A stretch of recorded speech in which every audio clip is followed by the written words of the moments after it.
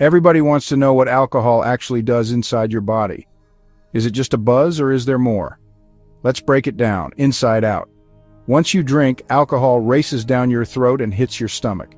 About 20% gets absorbed right away, but the real party's in your small intestine. That's where it joins the bloodstream and boom, it's everywhere in seconds. Excess alcohol hits your brain and that's when you feel drunk.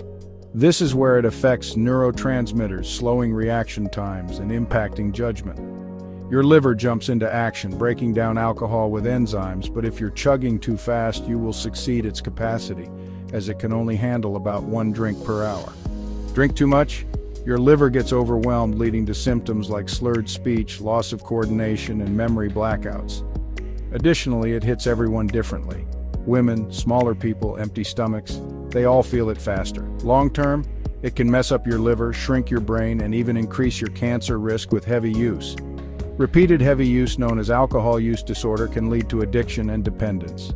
Alcohol dependence can be extremely dangerous if stopped abruptly, causing withdrawals.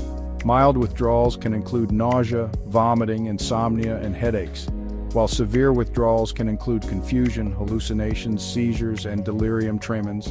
Most importantly, never attempt to withdraw on your own and seek appropriate immediate medical attention. Remember, under the worst-case scenario, unsupervised severe alcohol withdrawal can be life-threatening. Protect your loved ones and yourself, so next time you raise a glass, remember what's really going on inside. This has been 1 Minute PhD. Like and subscribe for more interesting facts.